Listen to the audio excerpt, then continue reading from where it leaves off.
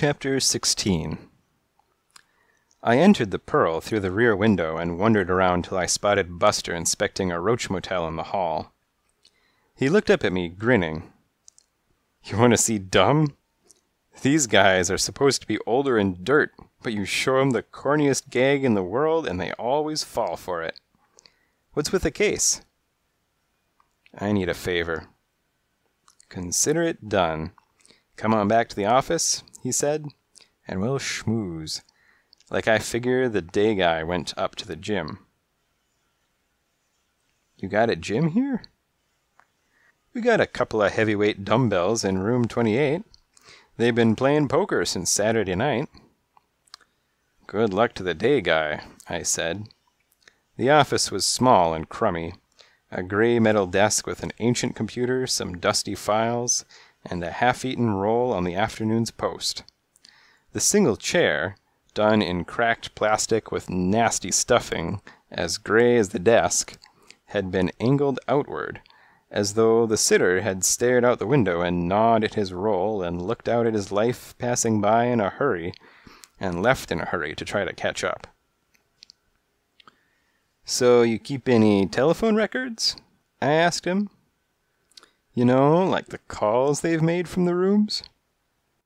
"Like from room 37? He nodded. "Gotcha. Intelligent thinking." He leapt to the desk and attacked the computer. I sat on the blotter and licked off some butter and glanced at the post. "Missing kitten valued at millions. Reward posted at $50K. Wigham, New York, December 12th. The story broke around 10 last night. The golden kitten named Louis d'Or, the first and only cat of his kind, was reported missing from Beaumont Farms. Algernon Beaumont reported the crime, revealing the kitten had disappeared between 9 p.m. Friday and just before dawn from the Beaumont nursery, right down the road from the Beaumont residence. Tracks from the tires of several vehicles rutted the road, which led to the notion of foul play. The hefty reward— "Okay, I got it."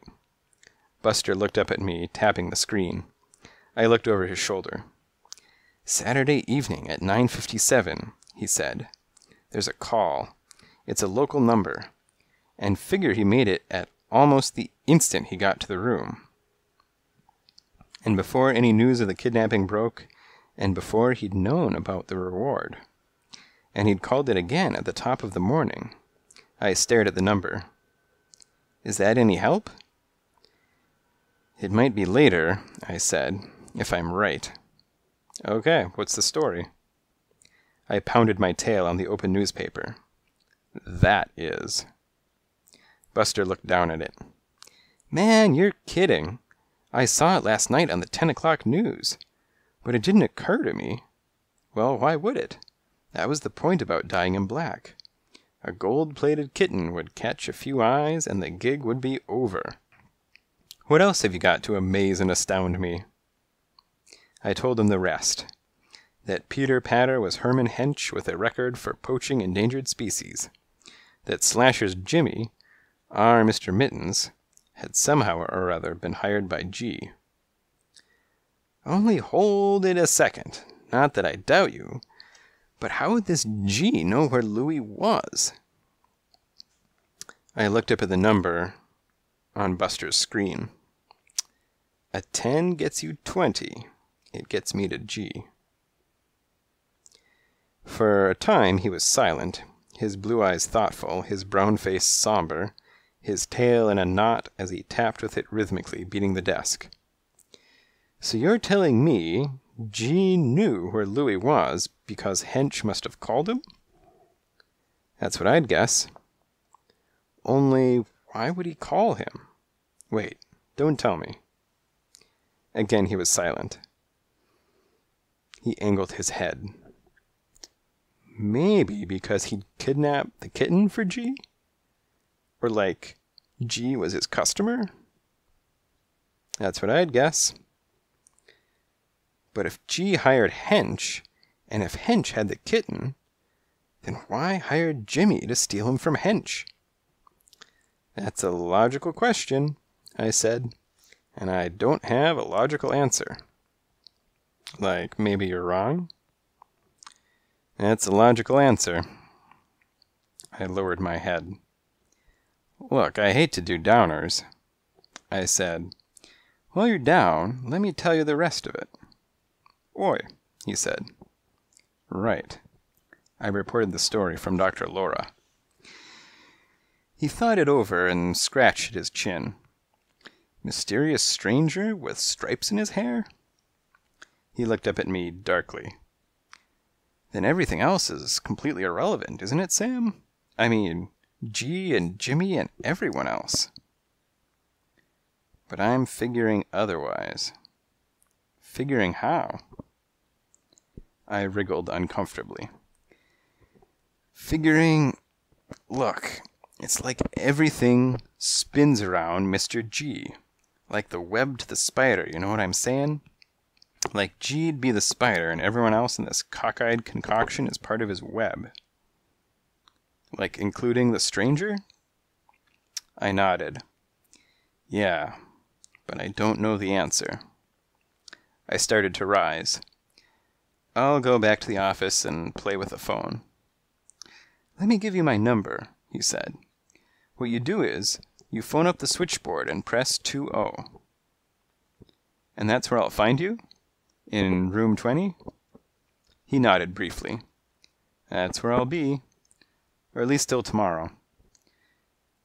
The only ones in there are me and the silverfish.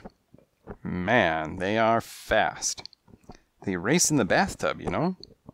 Got a couple of friends that come over, we bet on the race. You're welcome to stay, but I gotta go. I rose from the paper. I'll give you a call, let you in on the upshot.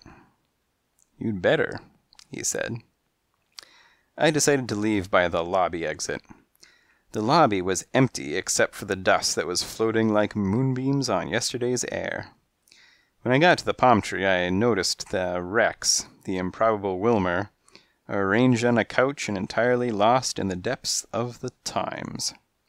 The gigantic paper, completely open, sat like a tent on the top of his head, and his eyes peered out of it, casing the room. I crossed the lobby and sat down beside him and said, without color, So how's Mr. G? The Rex ignored me, pretending to read. I glanced at a palm tree and said, Where is he? His eyes crawled sideways. He muttered, Who?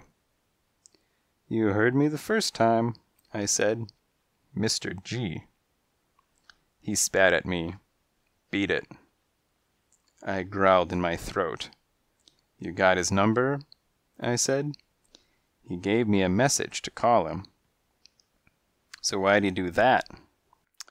I don't know till I call him, I said. But maybe he misses your company. How about that? Like he wants me to find you. The Rex made a snort. His pale little face seemed to twist in a smile that had cynical knowledge that clashed with his youth. Oh yeah, he misses me. Yeah, that's a fact. Last time I seen him, he shoots me with water and shows me his boot heel and tosses me out. I suppose you were trespassing. Yeah, what's that? That you'd entered illegally. Yeah? Well, you're wrong. I've been living there legally right from the start. And then I just once, like on Saturday morning, I happened to chuck on his idiot rug. His exciting Siberian tiger rug. And it's out of the window and never come back. Siberian tiger? That's what he said. But you want my opinion. It looks like nothing that looks like a tiger. It don't got teeth and it smells like cinnamon. Cinnamon, eh? Well, supposing I call him, and just supposing he tells me to find you. So what should I say? You can tell him to forget it. You tell him I hope he has fun with his tiger. You tell him I'm through. I rose from the sofa. So what's his number? The Rex sped it off to me. Bingo, I said. It was, as I had figured, the local number that Hench had called twice from the phone in his room. "So what's his address?" I began, when Buster came out of the office and glanced at the couch. He trotted on over. "He giving you trouble?" He jerked at Wilmer. I said, "I don't know." I looked back at Wilmer, still under the Times. "Are you giving me trouble or G's address?" Buster stood over him, looking large and yet not unfriendly. Wilmer looked out. "If I say the address," he said, squinting at Buster, "you let me stay here as long as I want?" Buster looked doubtful. He groaned in his throat and then looked back at Wilmer. "You got no home?" "Man, I got no life if I rat on the fatso." Buster looked gloomy, but nodded twice. "You'll have to be careful and do what I tell you." "I'll do what you tell me." He nodded. "Fine. Then tell me this character's name and address." "It's Casper Gutless," Wilmer said swiftly. "He lives on 12th Street. 221.